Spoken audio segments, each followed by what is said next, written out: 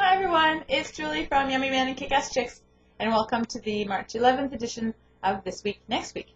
Now, last week wasn't the first vlog I did, and I got some really good feedback and comments, so I've decided that this is how I'm going to do this feature from now on, unless, of course, I'm sick and all snotty, or have a big zit.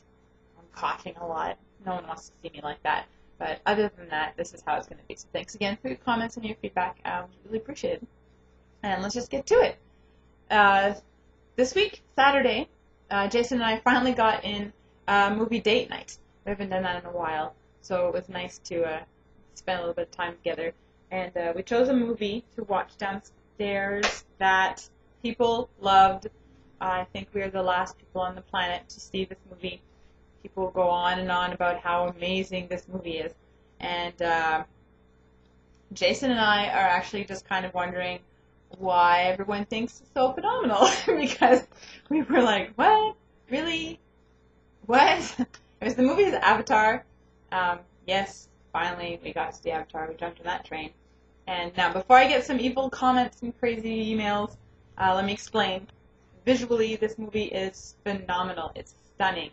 The detail, the colors, the world that he created, the language, all of that. That is beyond amazing. Like, just all of it, just beyond amazing. But the dialogue was really cheesy and super corny. And the story itself, okay, interesting story, but it's been done so many times in real life and on film. Like, it's the story of Canada, for goodness sakes, includes this story. So we were just surprised. I think we were expecting more. But visually, stunning, stunning, stunning. So that kind of ended the day kind of. But at the beginning of the day was cool because I had my first kind of balloon twisting gig. Yes, it was my cousin's party, and not really a gig, but I did learn a lot from it. Actually, I found out that I take apparently 2 hours to twist 11 fancy balloons, and if someone only wants me at their house for an hour, I need to show them only my very, very basic balloons because, of course, all the kids kept picking the fancier stuff, and they do take longer to twist. So if it's a smaller party, absolutely no problem, but a larger party, I need to do something a little bit more basic. And most of my balloons are quite basic, but I was missing the bunny. I learned how to do the bunny, and I learned just the super basic giraffe, which I don't think I really needed to learn that because he's a dog with a long neck, super easy to do. Now, I know last week I said there may not be any balloons, but who am I kidding? Of course there's balloons. I wanted to practice some things that were a little bit fancier too, because with those I don't have as many as the basics. So I learned the penguin, he's fun, and the ladybug. This one I need to practice making smaller eyes because he has like the Roger Rabbit eyes going on there, but he's cute. But with the smaller eyes he'll look better. The turtle, I think this might be one of my favorites actually. He's really easy. It's just he takes 3 balloons, so that's where the little complique comes in, but really cute. This one was a hit. I actually learned this one right before going to my cousin's party, and I had 2 people ask for it. My son's always asking for one because, after a couple of weeks they shrink down, and he keeps asking for a cars, auto. So that's that one. And I think the most complicated one I made was the giraffe this giraffe. He's really cute, but he's a pain in my butt. Holy cow, I can't believe how hard he was to do. Not even hard, I couldn't get the air right, and he kept Anyways, I'll probably never make him again, so appreciate what you're seeing.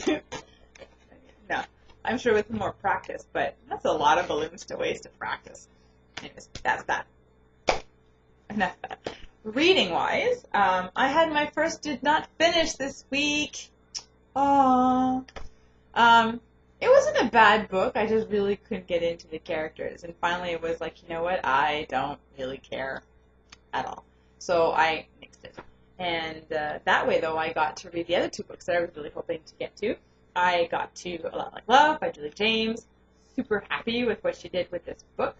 Hate that I have to wait a year for the next one. But at least we know she's going to eventually be coming out with something else. So that's good. I posted this review this morning, actually.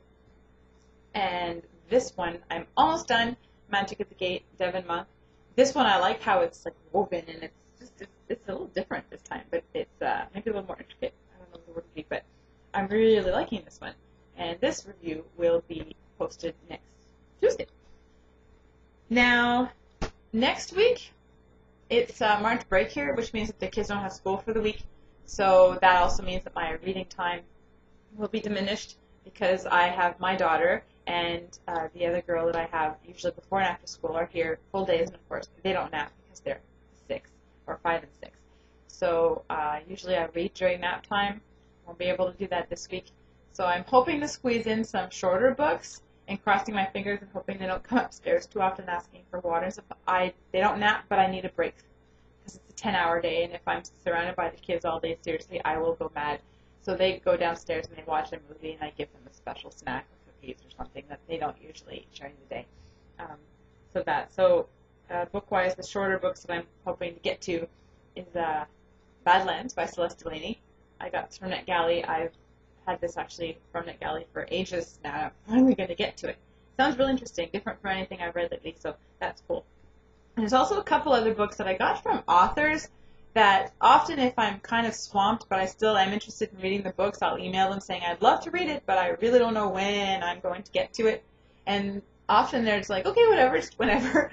So thank goodness for that. One of them was Sydney Summers, the third book in her Gargoyle series, the Primal Pleasure. I read Primal Hunger and Primal Attraction, posted those reviews a while ago. Really like them, so I'm really anxious to get into the third one. And Possession by A.D. Blackburn was one that I read the blurb, I looked it up on Goodreads, sounded interesting, so we'll hopefully give that one a go this week. Because March 29th is coming up, and there's a lot of really good, exciting books coming out that day. So I have to try to squeeze in as much as I can before then, because goodness knows that's the March 29th releases is what I'm reading. I still haven't decided 100% what order I'll be reading them in, but we'll get to that when I have to deal with that. Now, weekend-wise, my parents are taking my 2 kids to sleep over at their house for 2 whole nights. Woo! Last year, my parents did the same thing. That was the first time, and Jason and I had a fantastic weekend. We went away to Le Casino Latini in Hull, and we went to the casino. We're not big gamblers, but it was kind of fun. You know, lights and the things, you just can't help but get caught up in it. And we went to the spa. It was Jason's first experience with that. We had a massage, and he fell asleep, and I giggled. And there was an outdoor heated pool. And the whole weekend was just the most amazing. It was our first real trip away, just the 2 of us since the kids. So it was just phenomenal. And this year, I don't know if you're ready for this, we are going to Ottawa, and we are going to get our taxes done. Yes, we're going to get our taxes done.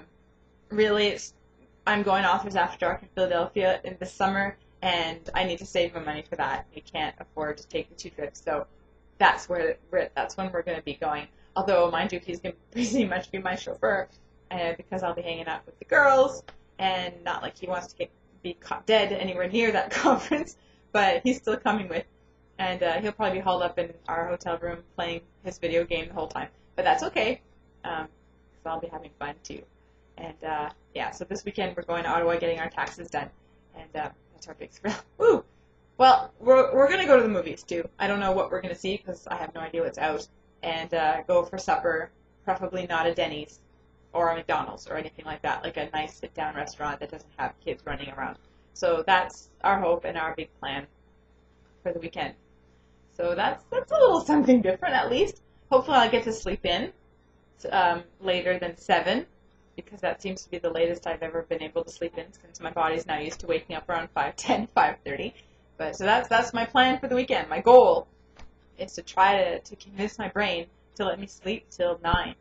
10 would be awesome. Oh, could you imagine sleeping until 10? Gosh, I don't remember the last time I did that. Really, wow. Anyways, those are my plans for the weekend. I hope you guys all have a safe and happy weekend. And, I'll see you all next week. À tantôt tout le monde.